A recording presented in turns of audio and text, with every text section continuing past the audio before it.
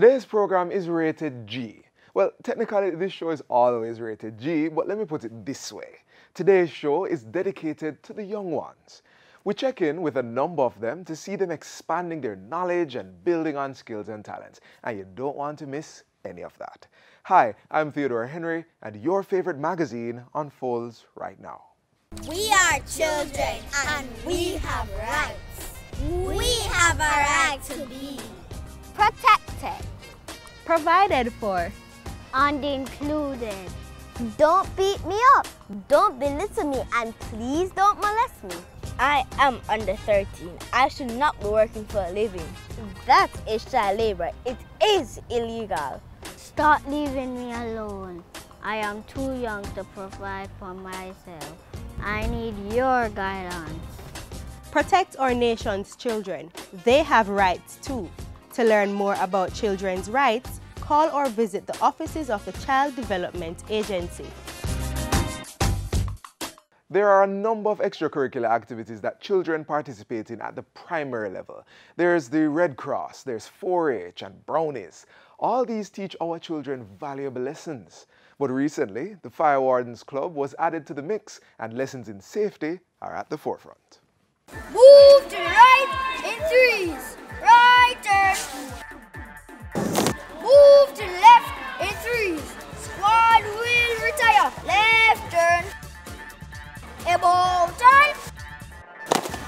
This is not training for the Cadet Corps. There is a new co-curricular club in schools, the Fire Wardens Club.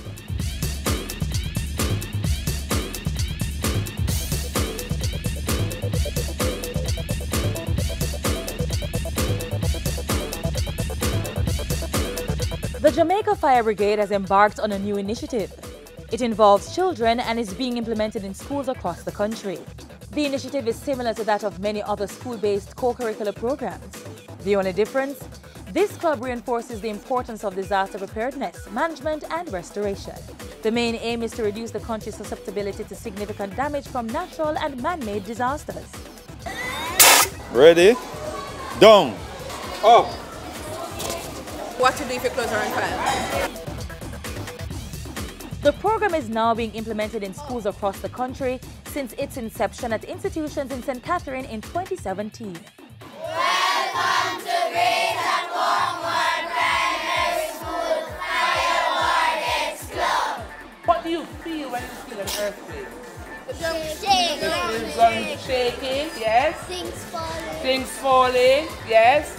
And you are frightened too. When I showed you the video, did you see where the road split? Yes. And you saw cars going down into the between them? Yes. We initially started with a quiz competition that went on to the primary schools. So we realized that we needed something a little more tangible where we can actually have the Fire Wardens Club in the schools. The motto of the club is Preparing today for disasters tomorrow. we are preparing these students so that whenever there's a disaster, they will be ready to help within the schools, home, and churches. So we would teach them to be ready when there's an earthquake, so they would know the procedure, they would know the drill. We prepare them to help their schoolmates if somebody got injured and need to be moved from one place to the other. If there's a fire, we also taught them about the bucket brigade. They can get some water. You might have known that there are times when children are trapped, children are also burnt in fires. Now, if these children were taught and have some idea of what to do, the possibility that they could have helped themselves. Within the schools, a teacher is assigned to the club, and for that purpose is given the title of a superintendent. Our students are very enthusiastic about the club, and they get involved in many different activities as it pertains to knowing and disseminating information about disasters and disaster mitigation. One of the best agents for information are children, and parents respond to children. So when the children know certain things about how to manage disasters, what are some of the right things to do, they can help to inform their parents, and in turn the parents will inform the community members to respond. And in a community like Portmore, where there are so many potential disasters waiting to happen, it is important that Greater Portmore, at the schools in Greater Portmore, know about Fire Wardens Club and become involved in it. Fire Wardens Clubites are also engaged in humanitarian activities, visiting children's and nursing homes. I just love how they do things. You have to do them proper, and if you don't do them proper, sometimes you get kicked out of the club. The Fire Wardens Club is very fun, and I get to do drills like fire safety, earthquake, tsunamis, and fire drill because it helps us to blow out fires. The Fire Warden Club teaches us to do drill, teach us what to do when your clothes is on fire. Stop, drop, cover your face and roll. It's a great club to join, and I love it because you have fun and it's helping your community and schools to raise disaster awareness. If someone's house is being flooded out, I can help them by doing take them out of the house and take out the good stuff like the birth papers and the passports. Loss of life and property as a result of natural and man-made disasters should be minimized as the Fire Wardens Club expands and more children get involved.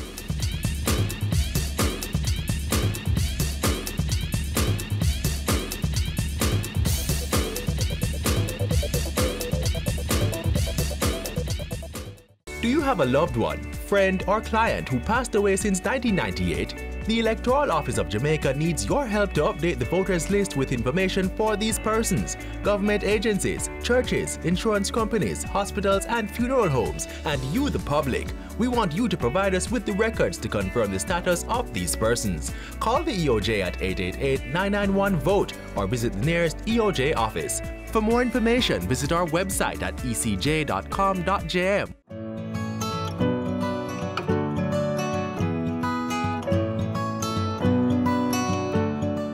One thing I know irks almost every Jamaican is a child when I have no brought-up say.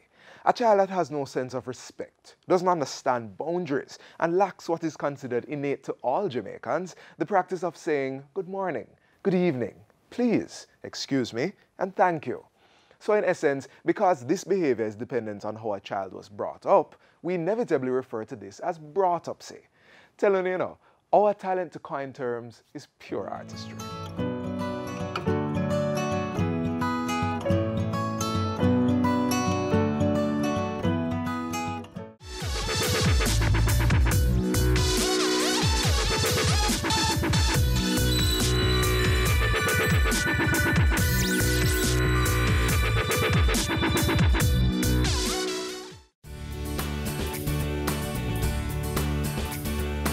Not very often we get a chance to meet junior broadcasters like yourself or a junior broadcaster like yourself. And so it gives me great pleasure and quite an honor to sit and talk with you today. So tell me a little bit about yourself. My life in broadcasting actually started at Montego Primary School, where the former principal, Mrs. Candalee Crooksmith, identified that I had a passion in speaking. And in speaking, I mean, I was very talkative in class, and she wanted me to learn how to use my voice in a positive way. So that's where I found the Kids Hub Media Network, a non-profit organization where we seek to give kids, tweens, and teens an opportunity to share their voice. And I became a part of that organization, and my life in broadcasting just took full speed there from there. So when you were given that opportunity, how did that make you feel? I felt amazing because now learning how to use my voice in a positive way, I am better able to interact with others, I have better communication skills, and I just find myself being a better individual. Do you believe that you found your passion? Yes, I have found one of my passions. One of the passions. Of journalism. Yes. But I just love being on camera and having a mic and letting my voice be heard. And what I love about journalism is that it helps you to be a current and well-rounded individual. Your opportunity which you were given to be a part of the President Obama visit to Jamaica, what are some of the other issues that you're able to deal with as a junior broadcaster? I'll mainly focus on the confidence that the young boys and girls may have in themselves. Bullying, we recently spoke about bullying in schools and how that affects others, and just how to be the best you in all that you can do. And how are you able to strike a balance between, obviously you're doing well academically here at St. Hugh's and being a junior broadcaster, how are you able to strike the balance between both? I'm doing my best at the time management because it's not an easy concept to grasp for me, but I am still trying. And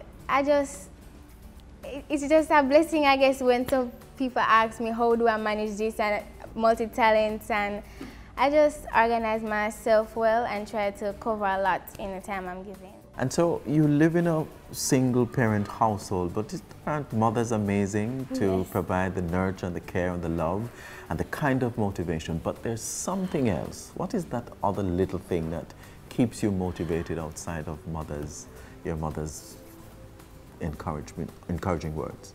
I would have to say, I would have to give it all to God, that He keeps me going, because many times you're gonna feel demotivated and that you can't go on, but then you just remember where you're coming from and where you are now, and you actually feel proud of yourself, not overconfident, yes, but in that essence to say you are thankful and that you can't wait to see where you are to go in the future. So I would have to give it all to God. What is the one lesson that you've learned having been a junior broadcaster?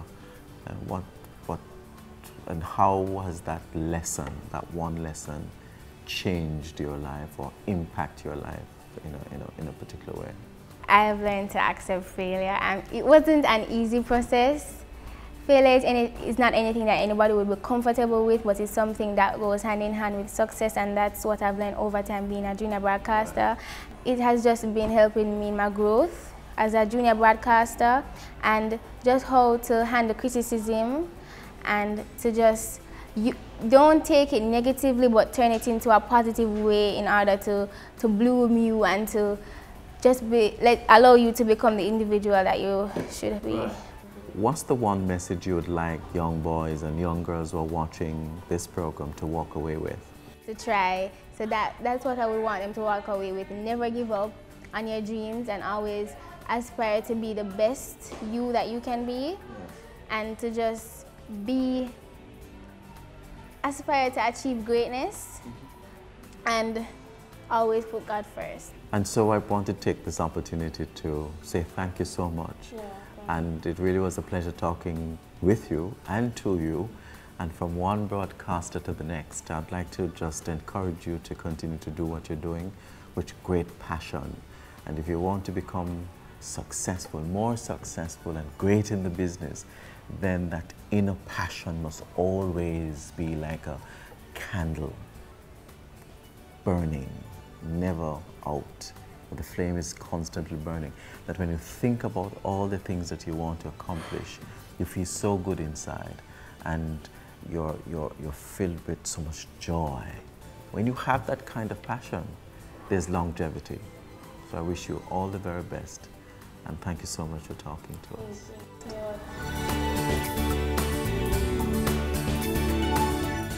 It has been an eventful week, and in case you missed them, here's a recap of some of the top stories that made JIS news this week.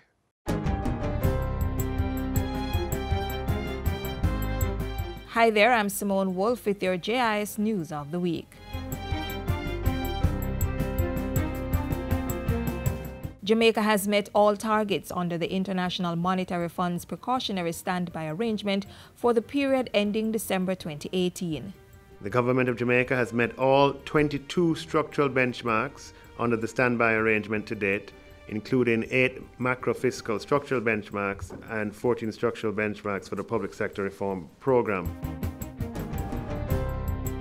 Meanwhile, Jamaica's debt to GDP ratio is expected to reach 96% at the end of the current financial year on March 31, the country's lowest level of debt in nearly 2 decades.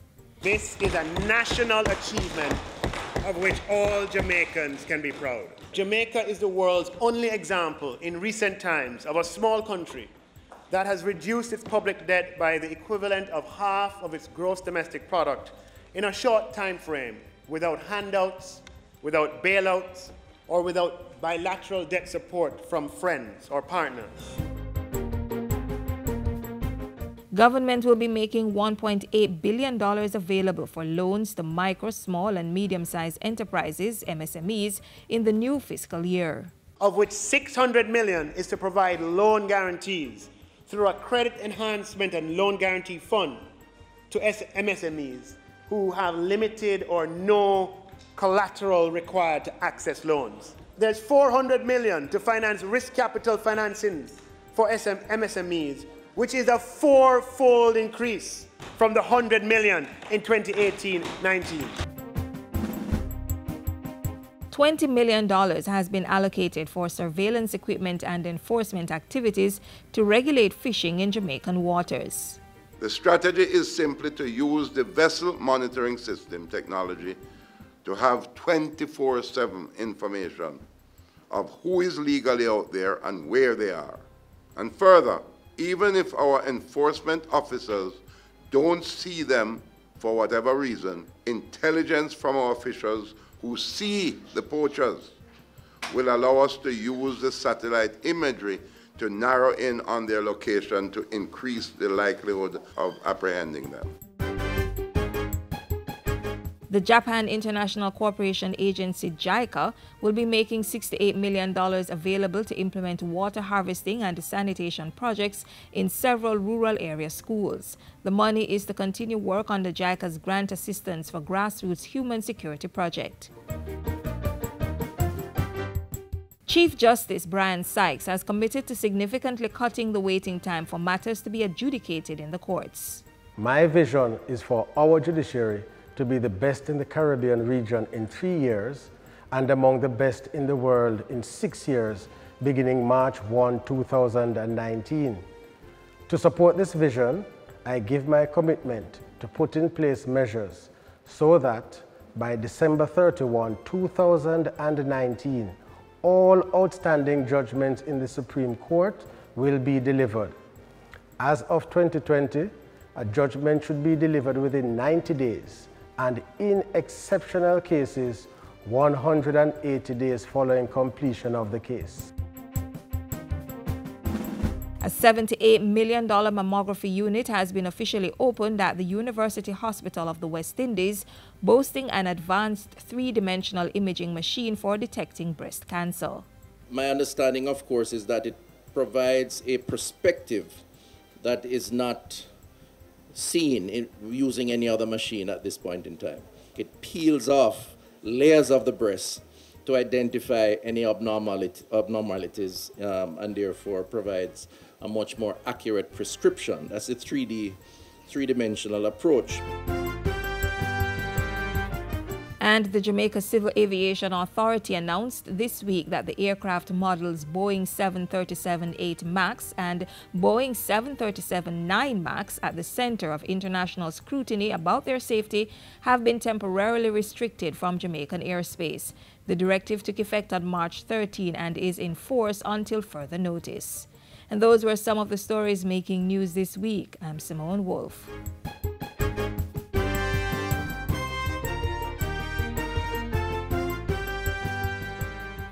Mommy? Yes, Zoe? Can we read this book? It will only take 10 minutes. Sure, sit down. Every spring, Madame Angel Wing arranges a... Do you have 10 minutes? Read with your child today. Reading with your children for just 10 minutes each day helps develop their language and listening skills, stimulates their imagination, and expands their understanding of the world. So, start reading with your child today. Every year, the JIS team takes to schools across the island to share with students during Heritage Month. Now, a major part of the tour sees the students showcasing all kinds of talents as they celebrate our country's history. Here are some highlights from last year's JIS Heritage School Tour.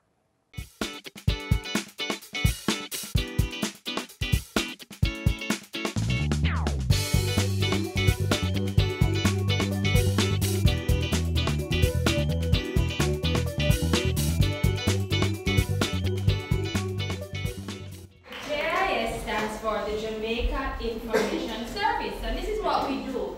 JIS is supposed to promote the programs and policies of the government of Jamaica. The JIS is also committed to spreading awareness on national issues like our rich culture and heritage. It's the 8th staging of our annual JIS Heritage Month School Tour, and as customary, we have traveled across the length and breadth of Jamaica to impart knowledge and what students showcase our rich cultural heritage. Here are the highlights. This year, the tour bus carried the heritage message to more than 24 schools. We've split the journey in two, and on this leg, you get to witness what over half of those student bodies and the JIS team had to offer. When we come here, we become an island. We culture rich, so is the tradition. Jamaica is a place I call my homeland. We have so much to boast about all over the world. We history float. We have sweet reggae music for rock too. Bob Marley, One Love, remain on the tongues of the people. Trust me when I tell you, that's just a toops of what St. Anne had to offer. But with no time to spare, it's off to the cool, cool hills of North Clarendon.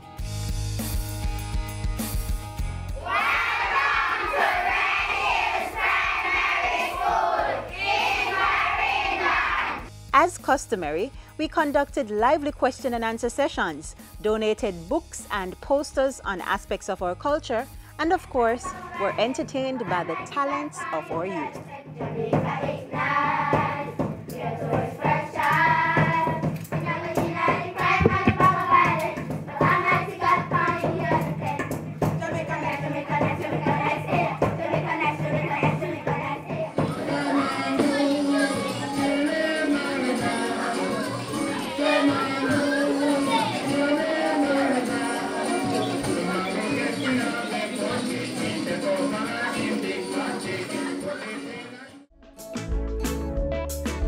We're going to learn a little bit more about Jamaican heritage by watching a very short video that was done in the television department. And after watching attentively, the brilliant students were ready to share all they had learned. We are going to make Jamaica the place of choice to live, work, raise families, and do business. Give yourselves a round of applause. Very good, very good, very good. Then it was time to creatively display just how much they really knew about our heritage. Nanny, Nanny, Queen of the Hills, Mountain Blue, we honor you. Strong black woman, full of pride, brave, conscious, fearless too. A superwoman in my eyes. Myth or legend, it's up to you to decide.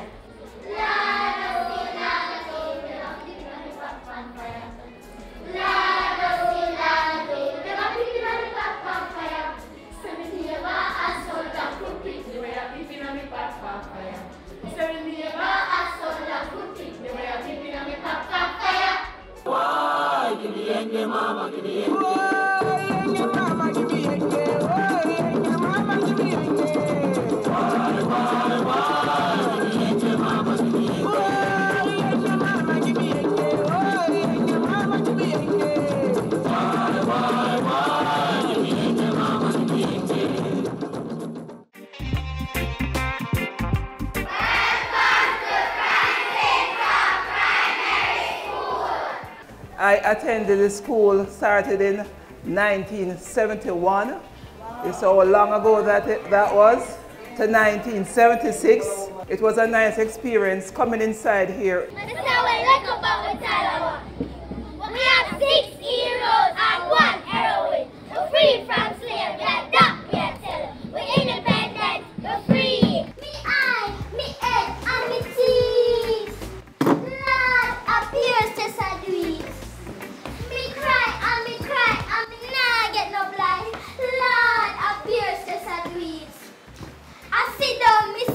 and a fret. Cause the job me no get. Light disappear, water disappear, and Lord appears to sadly. The pity them a boss them want. And me a boss them me can't. And what me a go do when they rent you? Lord appears to sadly. Everywhere appear temptation. We call for liberation. But me nah go loot and shoot and end up like other youth.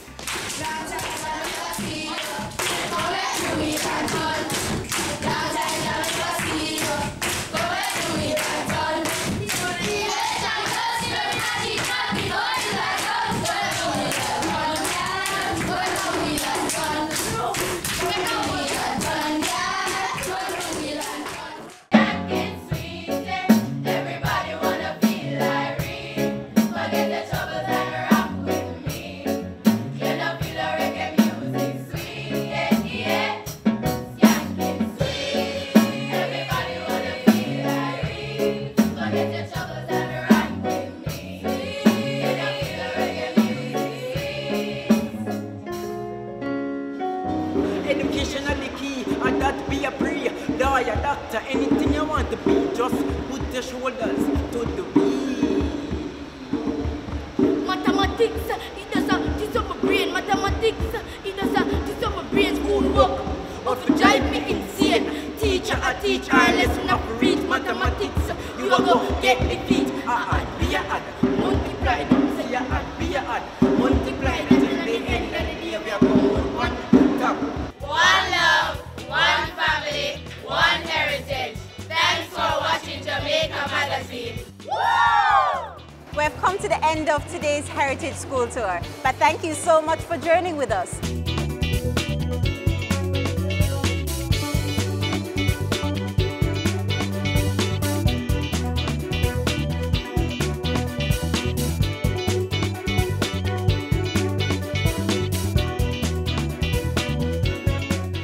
What can a little germs do?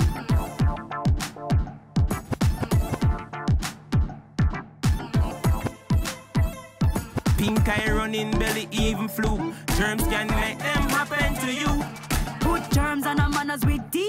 Cover your mouth when you cough and sneeze. Always wash your hand with water and soap. Keep dirty hands from your eyes and your nose and your mouth. You don't want to be sick, take care. Practice every day, no germs round here. A message from the Ministry of Health.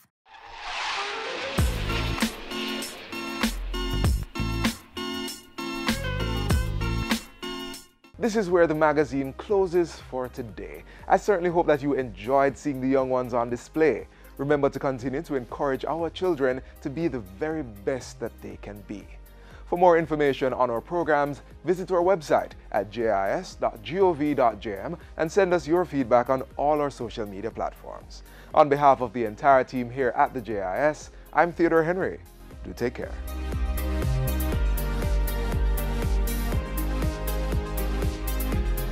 This has been a production of the Jamaica Information Service, the voice of Jamaica.